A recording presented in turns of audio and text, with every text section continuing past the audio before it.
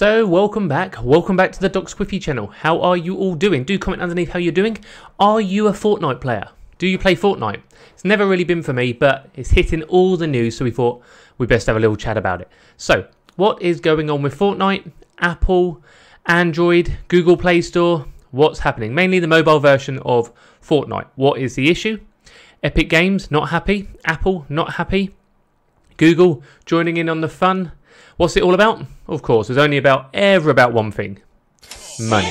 Of course it's about money. Simple as, they all want more money. Apple, a ridiculous amount of money they want from them. They obviously want to keep their own money for their own game, but obviously don't want to pay to be housed, should we say. So, Fortnite was in the Apple App Store, Fortnite was in the Google Play Store, now removed due to money. So, Apple took a huge 30% of in-play revenue, folks, okay? So, in-app revenue. So, when you purchase within there, they have their own cryptocurrency, should we say? Their own online currency, not a crypto as such, their own currency within the game. And in that, you buy that personally, Apple take 30% of that fee. That's a lot of money for something that Apple really do nothing about. Apple state that they need to take this cut to be able to cover their costs of being able to run them within their App Store. Bit of a lie, isn't it? You have to pay to be a developer in the App Store anyway, so that covers that cost. Yes, you pump a lot through it, but they don't specifically host the game. You can download the app from them. That's about it. If anything, it brings them more customers. Being able to play Fortnite on an Apple device will bring them more customers. People will buy that device. If you could only play it on an Android device, people would buy that device. Currently, you cannot get Apple Fortnite anymore. Okay, it cannot be bought. You cannot buy Fortnite on an Apple device.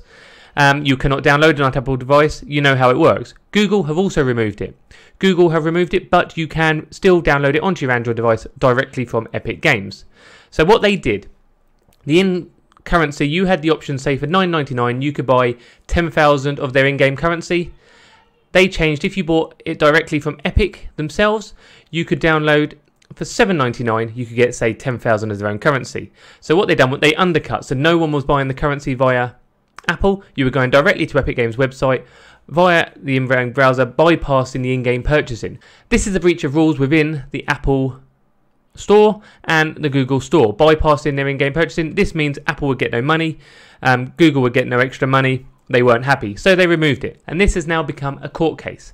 Who will win? Who do you think will win? Don't know if you guys have wondered where it had gone. Comment underneath who you think is going to win this. I don't think Fortnite will win this. They may strike a deal. I can see Google or Apple coming in first. Probably Google will strike a deal with them, some form of exclusivity, which will help sort the game out and make it better. Hopefully, it will get back on one device, but at the moment you can still get it onto Android devices, so Android need to act quick, or else people are just going to bypass them full stop. Makes sense, doesn't it? Apple, they've got to sort something out because you can't do anything to get it on Apple. Apple, though, I do not believe will back down. So when it comes down to it, and you might be wondering what was going on, it's regarding money. Simple as that. We will monitor it as it goes on. There will be, well, they've put legal proceedings against each other at the moment. We will see what happens. Fingers crossed, it all sorts itself out. Hopefully, for you Fortnite lovers. If you do play Fortnite, comment underneath, let me know your thoughts, and we will see what happens.